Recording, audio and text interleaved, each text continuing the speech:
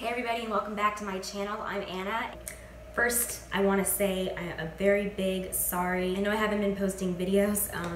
My summer was super hectic and crazy, and so I didn't really have a chance, nor was I in the mood to make videos. I do want to apologize for that. I do have a lot of ideas and things that I want to put on YouTube. It's just the summer was not the summer for that. But I am doing a video now, and I hope that you will enjoy it because it's a really nice poetry book, and I really do want to give credit for some new poets that are coming out that really do have potential. So without further ado, let's get into it. So the poetry book that I have to show you guys today is called I Can't Tell You by Nathan Levi, and I actually found out about Nathan through Instagram, and so he had suggested that I should read his poetry book, and I was for sure very open and ready to do that, and so I obtained a copy of it and read it. And I just want to say first off that I think anyone who manages to publish their own work should be celebrated and definitely given all the credit that they're due, because it is, first of all, a very scary thing to put your heart and your soul and everything that you've been through out onto the paper for people to read, and second of all, to open yourself up to criticism for people who may not like your work or may think that, you know, it could be better. And so I definitely want to applaud Nathan for getting his book published. I think that's amazing. We're gonna get right into my thoughts. This book is composed of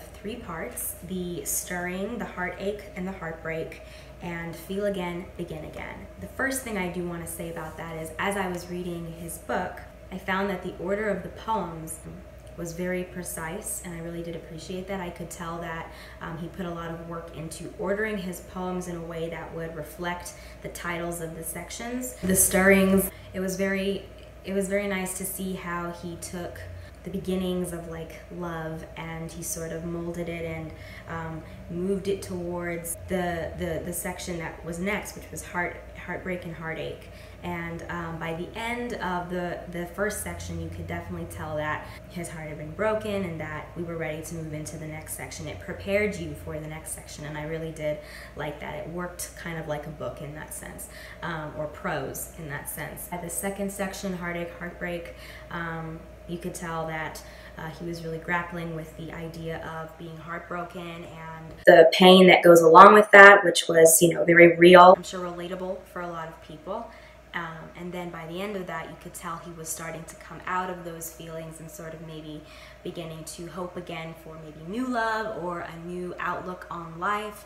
And so by the time we get to feel again, begin again, you can begin to see sort of the release or maybe the catharsis of letting go and sort of learning from the pain that he's been through, and also wishing the person who caused him pain the best, which was, you know, I thought was very nice. He states in the beginning of this book that a lot of the poems that are in here were written when he was in high school, when he was a teenager. And in fact, on the back of the book, it states that we're all teenagers when it comes to love, which I may have agreed to disagree thing about that, but that is his opinion, and I definitely think that a lot of the things that go on when we talk about romance can be very youthful or maybe a little immature when we are dealing with ourselves.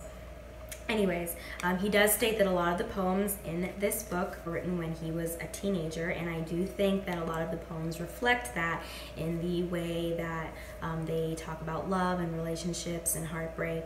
I feel a lot of the poems are very innocent and sort of youthful in the way that they view the world. Sort of like this idealistic version or view or idea of love, that it was going to be a certain way, and something happened and it turned out that it wasn't exactly what he thought it was, and sort of moving on to sort of learning from those experiences and maybe having a more well-rounded view of love and what it consists of. That being said, a lot of the poems in here I could tell were written when he was older, when he probably grew up a little bit and had a more awareness of what the world is like, maybe.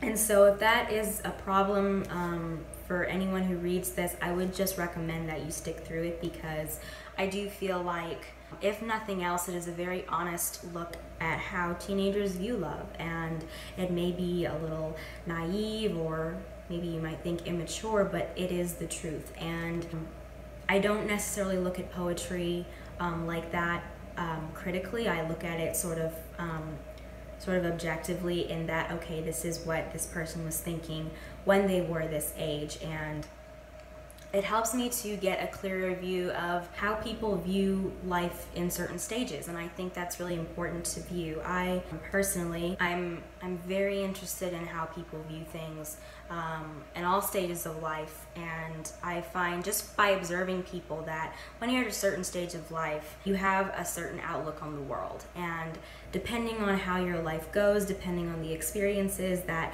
you go through and the people that are in your lives to influence you, your worldview changes. Poetry is a really good way of watching a person change. Poetry tends to be very honest and real, and people tend to express deeply how they're feeling through poetry than I think through anything else. Maybe music would be a similar equivalent to that. And anyways, I do appreciate him putting his early work in there. I know personally for me, if I was writing a poetry book, I don't know how much of my early work I would put in there, just because I feel like it would be perceived as immature.